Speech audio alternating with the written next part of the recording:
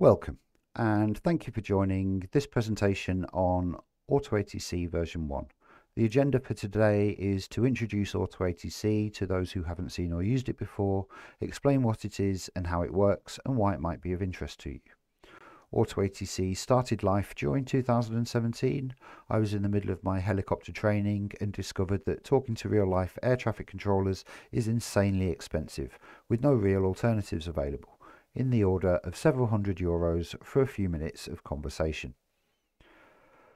What followed was several conversations with others experiencing similar problems, and the conclusion was, given the tools we had on hand, providing a better alternative would be achievable. A radio is nothing more than a button to transmit, a dial to change frequency, and voice recognition and synthesis are long-solved problems. Additionally, we have within Zem Solutions our multi-agent modelling platform, which I'll come to later. This would address many, if not all, of the unsolved problems. So we came up with a name, AutoATC, inspired by Autodoc in the film Passengers, and began development. The first proof of concept came together quickly over the Christmas holidays of 2017. A basic phone application and a plugin for the X-Plane flight simulator were shared publicly in July 2018.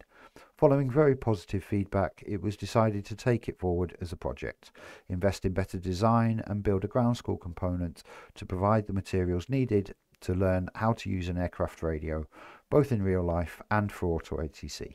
We then took this to the Global Investors in Aviation Summit Dubai in early 2019. We received a lot of constructive criticism from our presentation in Dubai, really that it needed an even better design. This brings us to now, after several years further development, over 18,000 downloads of the X-Plane plugin, 10,000 testers of the Android application, we are finally at version 1 of AutoATC. So let us take a quick look at how to interact with the Android application. With a location and frequency selected, turn the radio on.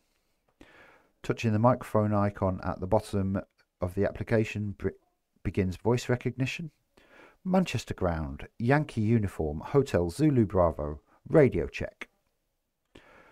This is converted to text and transmitted along with the current active frequency, our location and altitude.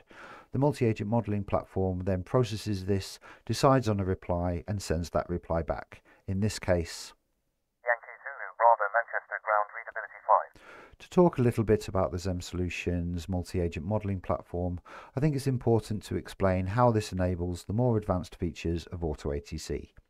The easiest place to start is to show you what it is actually doing while it is working.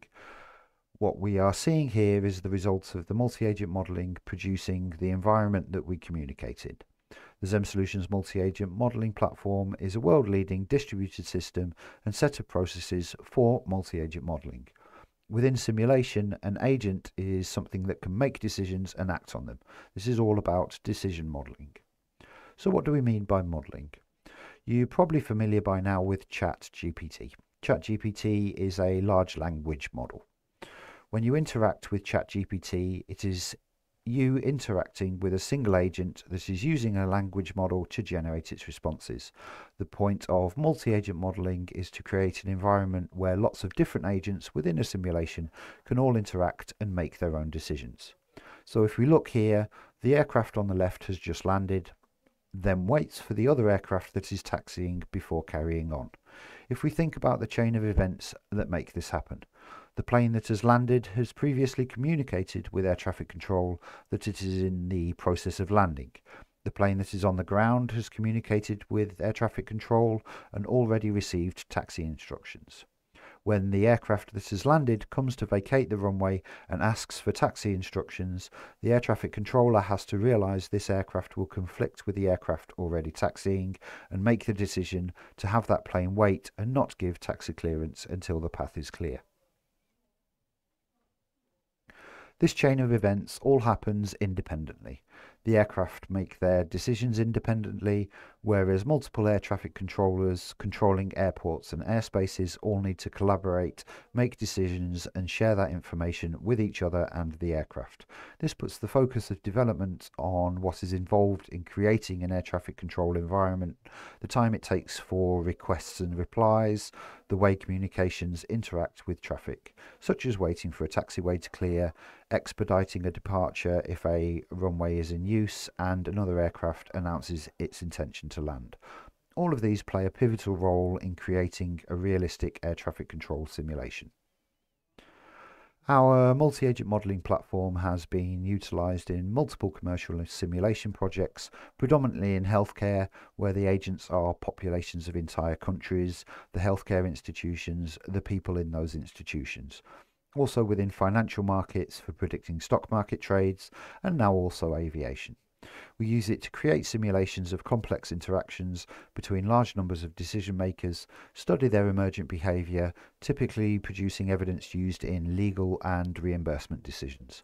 With the fundamentals explained, I hope it is now clearer what the AutoATC application does and how it works.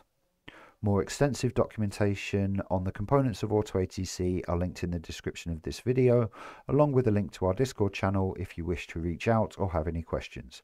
I hope you agree the AutoATC phone application is a great resource for providing essential radio communications training. When combined with the X-Plane, especially in virtual reality, it's also a lot of fun. Thank you for your attention, and I hope to see you again soon. Bye.